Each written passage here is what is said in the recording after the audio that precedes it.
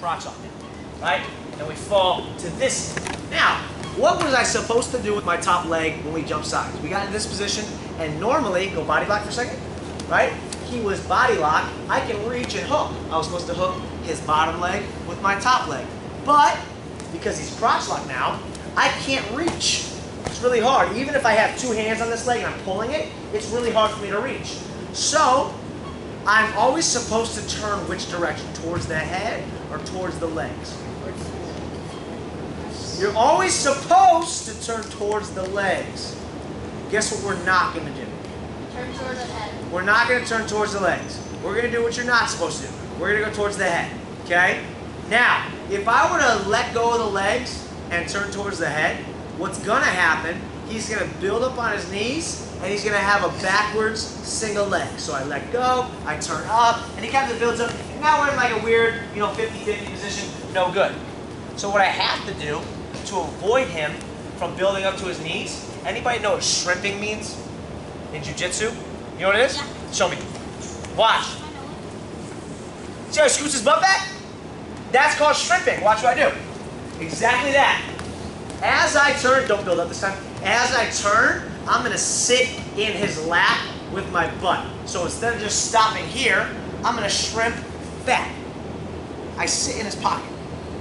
His lock moved from crotch to back and knee pit, maybe even lower sometimes on the calf. Watch again. I'm on his legs. As I turn up, I shrimp into him. It keeps my fat on his hips so he can't build up. Here. Make sense? Now, if I stay here, he eventually probably could get up. But for a second, I can win this. Now, from here, I'm going to cross face hard, and I'm going to bring my leg back and hip heist. Got it. Right? Now, let's get fancy. Last ditch effort. What would a guy do in that position? All right, let's use our wrestling IQ. I shrimp, I get here, pause. What's something a guy can do here? Yeah, you can leg pass. Is that what you're going to say? Ooh. No, I'm talking about this guy down here.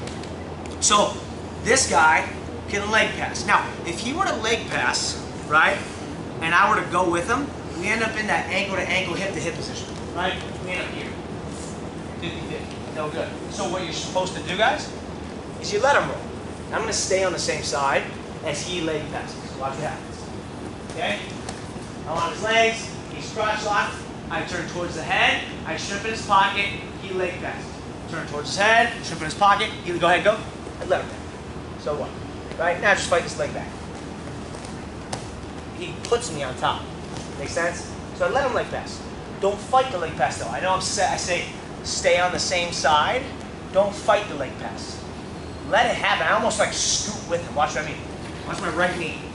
Right? Slow motion. I'll let it go. So I shrimp, I'm here, and I pause.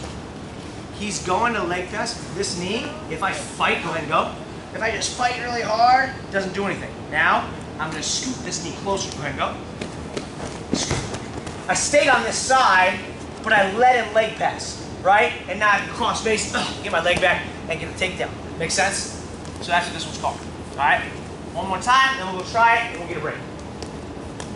And outside, he crotch locks, you fall into a hip, and you can start right here, that's fine. Make sure you have the crotch lock. I can't hook the leg. I let go of the legs, I turn towards the head, I shrimp into his pocket. This way. If I can cross face off and hip heist, great, that's what I'll do. If he decides to leg pass, go ahead, leg pass, let him leg pass. Cool? Questions?